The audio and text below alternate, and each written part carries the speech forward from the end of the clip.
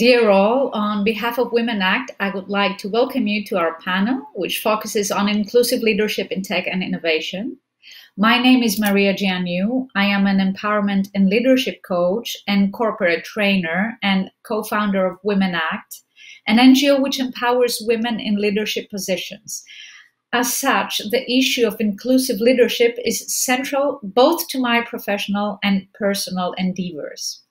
Today, I am very pleased to host a remarkable group of women, all leaders in their respective fields, and I am certain that we will have a very fruitful discussion. So let me briefly introduce our speakers. Mexi, consultant at the International Labour Organization and head of the Platform Economy Initiative at the Graduate Institute of Geneva. Marianna Skylakaki, editor-in-chief at athiNEA. Sarita Varouch, head of Uber Greece, and Konstantina Psarrakou, director marketing and digital at Papastratos, Greece. So since we only have half an hour at our disposal, I have prepared a set of questions which will guide our discussion. So I suggest we take turns at answering them, and I would kindly ask you to be brief in your answer, let's say 2 minutes each. Okay, so let's go. So corporate culture plays a crucial role in the reproduction or not of gender biases within the working environment.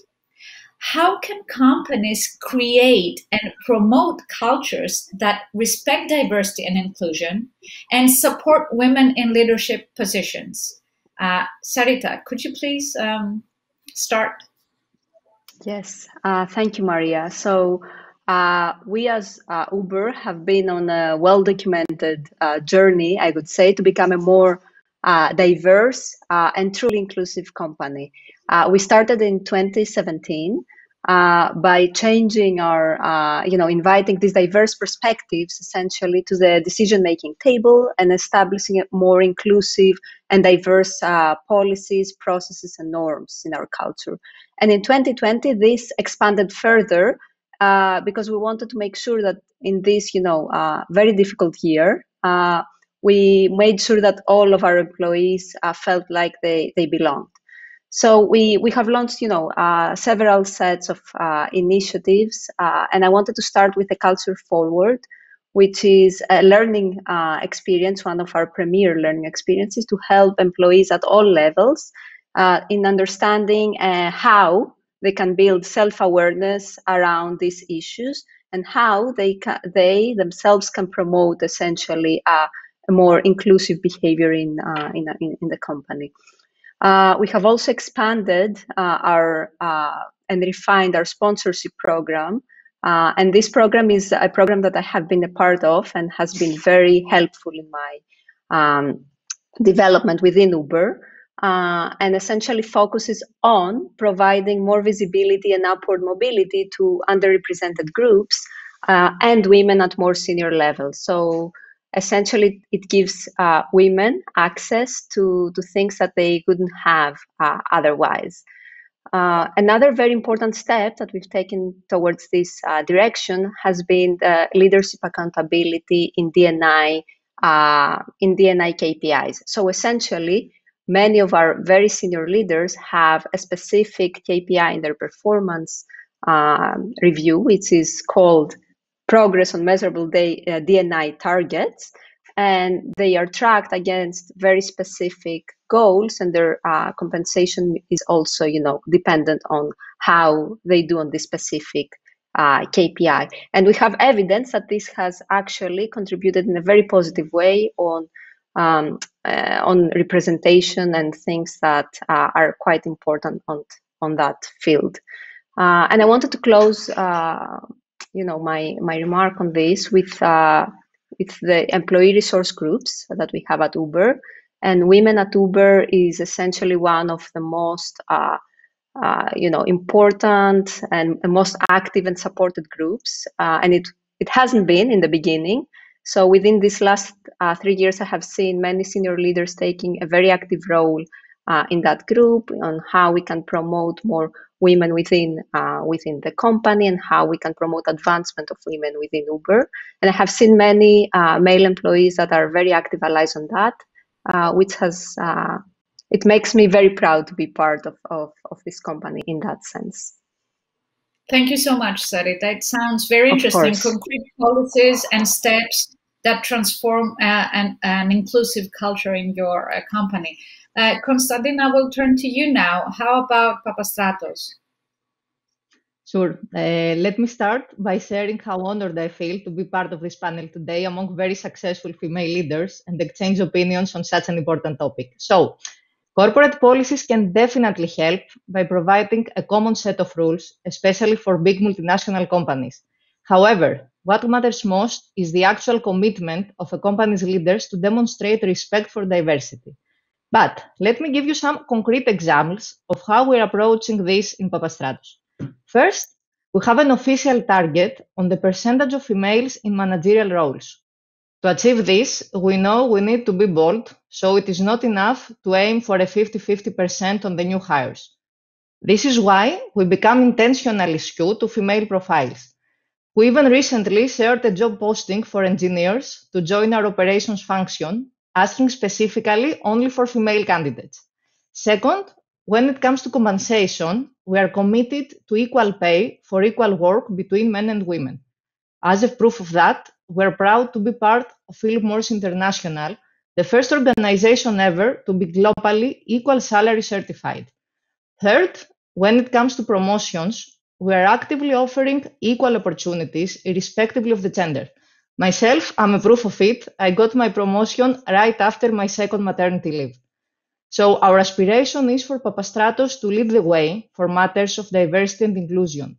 Equality for us is not just one more corporate objective, it is a commitment to the society. Thank you so much, Konstantina. And we need this kind of models in the corporate environment in Greece. Let me turn to Marilee. What do you think about corporate culture and its relation to diversity and inclusion? Thank you, Maria. Well, I do represent a specific company on this panel, but I have been working a lot with policymakers and employer organizations in an effort to prepare women for the digital age. This is the important. How can actually we achieve women's empowerment in the digital age? So I would like to give you some data in relation to that. So we know that rich countries and governments, our government, our country, Greece, have embraced the digital transition goal, and we're working to leverage technology to investments. Now, we have recent studies showing that the transition to the digital economy is not going to be very easy for women. It's going to be actually a very difficult path. What are the problems? Well, new jobs in the digital economy will require strong ICT skills and education that many female workers do not have. So what does this mean? Very simply is that women will be left behind. They will lose their jobs. And we also have data showing that women are at high risk of displacement from automation in several sectors and occupations. So this means that they will be replaced by machines or robots. So we have ILO reports showing that in several regions in Asia, for instance, and in several countries, Philippines, Indonesia, and Thailand, women are about twice as likely to be in an occupation that is at high risk of displacement as their male counterparts. And we have similar data for several countries in Greece. So all this data, global data, suggests a rather dark future for women. So what should be done? For sure, we need to develop new programs, both public and private sector, corporate programs, which should aim actually to empower women in the digital economy. And we need to develop design programs that should aim to eliminate biases and stereotypes that actually affect women's access to both IT and STEM education and career. And we need, especially inside companies, to promote new roles and mentors who could actually inspire and support women's digital leadership.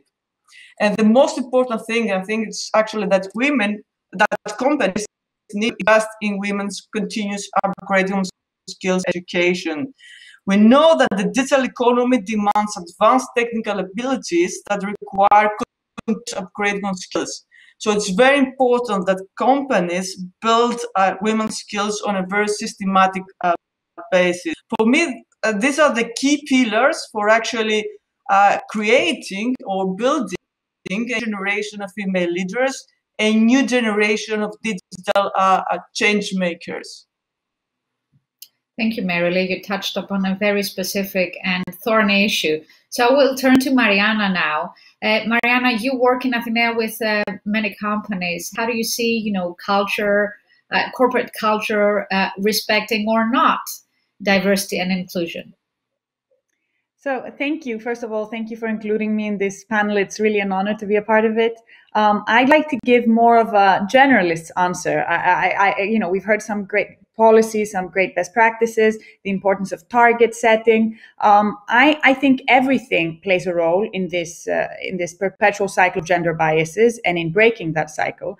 I think the tricky part is realizing just how many of these biases are always operating in the background without us necessarily realizing it. And there is this cultural shift that needs to happen for us to see real change. Now, let me give you an example. Going back to the start of my professional career as an investment banking analyst back then in a US firm, I can tell you for a fact that I wasn't thinking about these issues very actively. The firm I worked for was great at hiring in a representative way. My class of analysts was filled with bright, ambitious young women. But as I looked up the hierarchy, there were fewer and fewer of those in positions of authority. And yet, I was doing well. I was lucky enough to be a part of a great team of men. I didn't at the time see any of these limits that we have been talking about. So it was difficult for me to fully realize just how many gender biases were still at play, even in my work environment, because obviously the lack of women at the top was not incidental. So there's this trap of not seeing, because of a certain privilege, perhaps, or even luck, or because things seem to be going our way. So I think that to create a culture that truly, truly respects diversity, we have to actively encourage people to become better at imagining themselves in someone else's shoes. And, just because something is not happening to you right this minute, it doesn't mean it isn't happening and you shouldn't be aware of it or mindful of it. And I think that's a big realization that needs to be encouraged. And sometimes it might even be undermined by some of these more positive, empowering messages that we see about, you can do it. It's up to you. If you try, you will succeed, which are all the rage these days. And I think, gender inequality is not the result of a lack of effort on anyone's part, but rather, systemic factors that are incredibly difficult to overcome when you look at society as a whole. And companies have a responsibility to step in, just as the state does, to correct these systemic inequalities.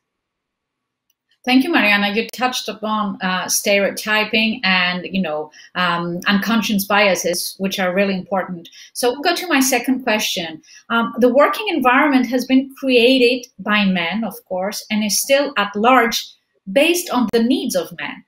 I would say that the prototype of the successful worker is the character of Don Draper of the TV series Mad Men. He's a firm leader, decisive, he's always available, he works late hours, he has the time to get a drink with the boys after work. So this is a kind of prototype that doesn't seem to match the needs of women. How then can we create a future of work that actually works for women? Marilee, would you like to go first on that one?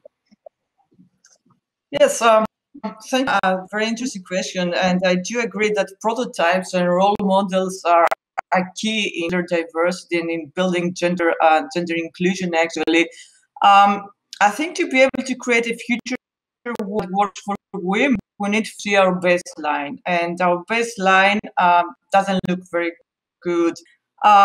We have a considerable gap in the workplace. And let me give you some data. According to very recent World Economic Forum data, workplace quality is not expected to be reversed for another 267 years. So you can see the situation. Now, what should be done? Legal changes. Quotas, for instance, quotas are important in my view, but not sufficient. Quotas may add women to corporates, but they do not disrupt prejudice and gender binaries that actually perpetuate power inequalities within corporations and organizations. So I think aside, companies should focus more or more on cultural organization changes, as your question is implying. So if we want companies to create more inclusive workplaces, three elements, are important in my view. First, I think it's very important for companies to track, measure, and hold managers accountable for diversity and inclusion efforts. And I think if this metric is not tracked, in my view, we may never see any actual improvement. So I think it's very crucial. Second, I think that companies should actually include more for better work-life balance, especially now that hybrid work is growing globally.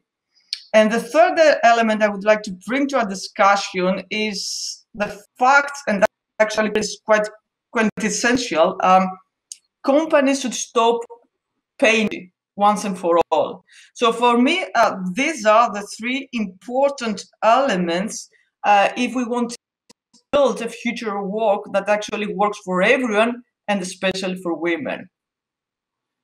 Thank you, Marilee. Thank you, Marilee. I would go now to Konstantina. Konstantina, what do you think? How can companies, create this future of work that works for women?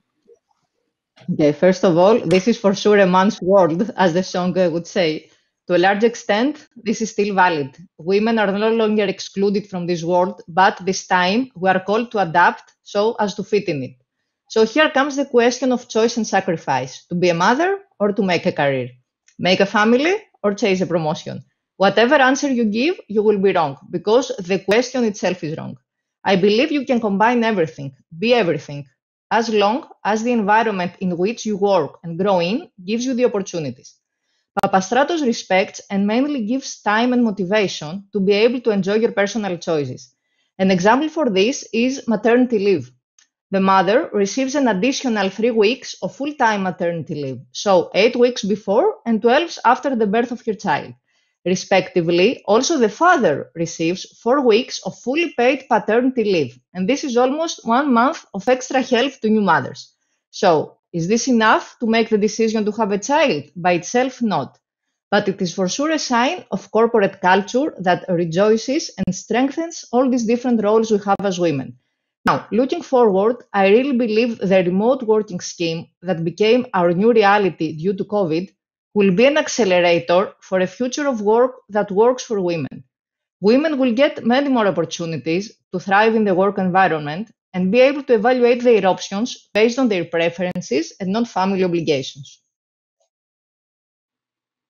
Thank you so much, Konstantina.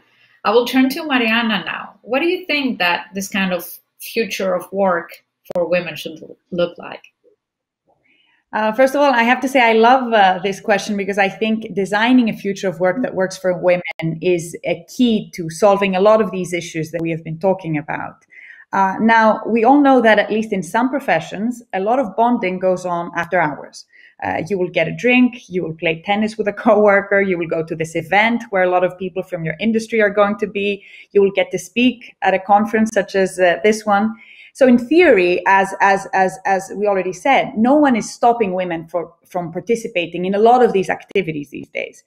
In practice, though, a lot of these hardworking, successful women in their 30s and 40s and 50s have kids at home, so the timing of these after-hours activities is literally all the time they have with their kids.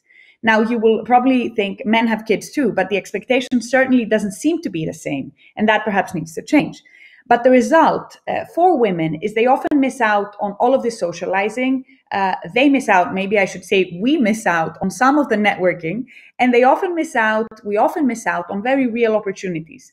So the question here is, how can we fix that? I think the first step is understanding that it's not about choice. It's not necessarily about choice, but it's about circumstances and making those circumstances better. And I'm so happy and optimistic to hear that a lot of the companies, and 2 of the companies that we're hearing more about today are doing things to make the circumstances better. It's also about scheduling events at more suitable time slots, making an extra effort to invite and include women in all of these events, providing more flexible work hours, and of course, as a state, providing more options for childcare, which I think is probably the single most important issue to really expand choice and make the circumstances better for everyone at the end of the day. Thank you, Marianna. Sarita, does Uber actually create those circumstances to which Marianna referred to for helping a future of work that works for women? We do, and I wanted to focus though this answer to a different, to take a different take on this item. Yes, we do similar to other companies, parental leave for everyone, and it's 4 months paid for everyone, and we do have a flexibility program. But what I wanted to focus on is more on how these prototypes do not work, and essentially there is this perception that is not only the visual image in terms of demographics, but also the set of behavioral traits that a leadership ideal engages in. And I think that leaders can play a massive role in changing this. So first comes awareness. Become aware as a leader, but also create awareness within the company. And in order to do that, we need to actually disrupt that denial that everybody has the same experience in the organizations. There are policies and everything, but not everybody experiences an organization the same way. So we need to understand that as leaders, and also understand the privilege that comes with holding a leadership position, and decide how to spend this privilege. And I've shown a very senior leader in our organization that actually took a stand, in Women for Leadership, educated himself on inequality issues, and actually made a significant, impact on how Uber's culture changed.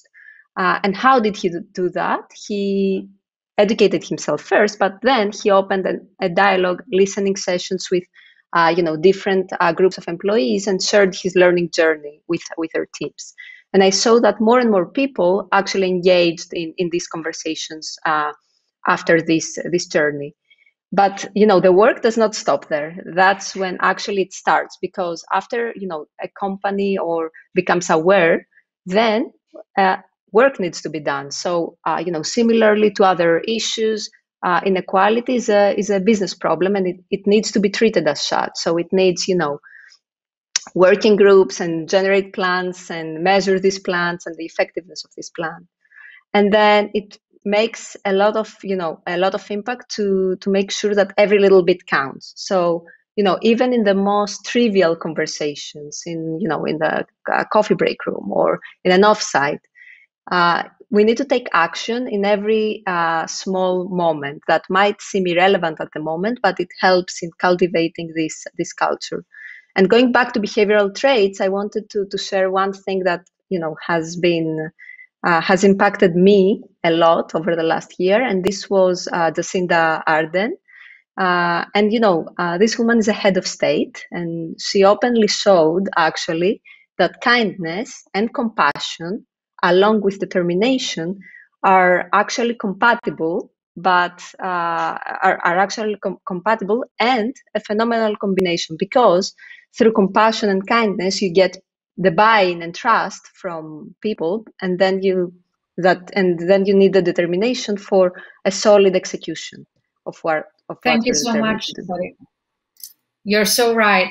We have talked about corporate culture and policies, but now we'd like to turn, we only have like 6 or 7 minutes left to turn to media. So first, Marianna, how can media actively contribute to the promotion of an inclusive leadership model? Mm-hmm. So I'll try to be brief. There's a lot to say on this topic, and I think a lot of us will cover some of these elements. The key thing for me, because in Greece we've been going through quite a transition over the past few months with the Greek Me Too movement becoming mainstream. I think a concern that I've been hearing a lot about is this danger of the media going too far, or of overdoing it. Of vilifying harmless behaviors, of hammering good people for not being aware enough.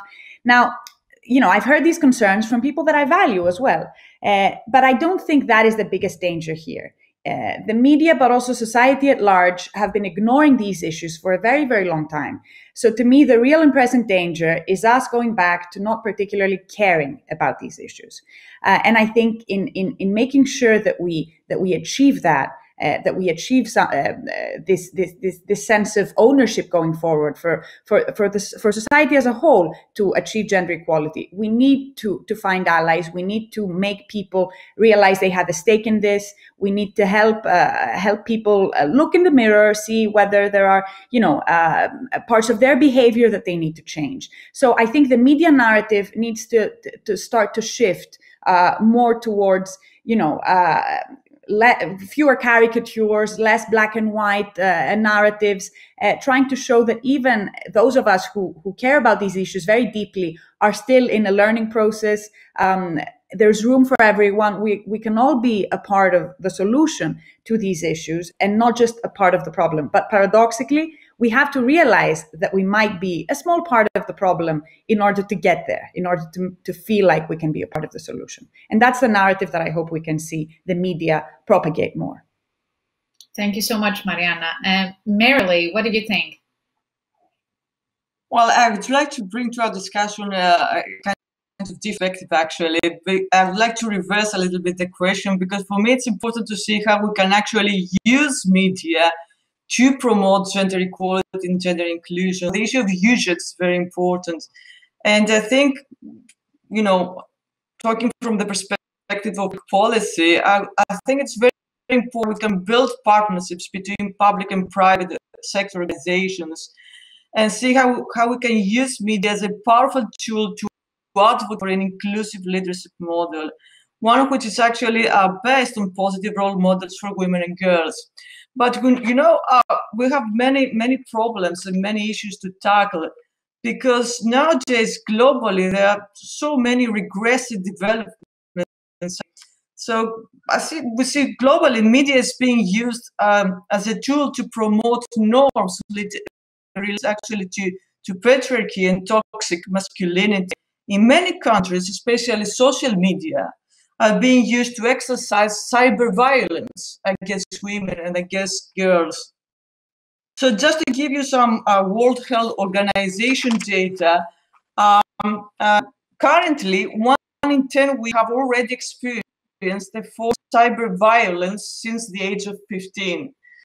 This is a very important phenomena, and we cannot turn a blind eye on phenomena.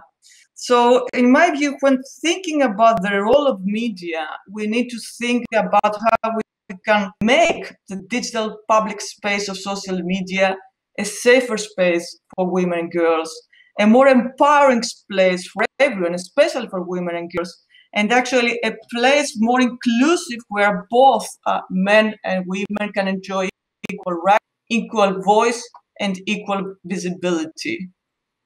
Thank you so much, Marilee. Sarita and Konstantina, 1 minute each. How do you think the corporate environment can relate to the media? Sarita, you go first.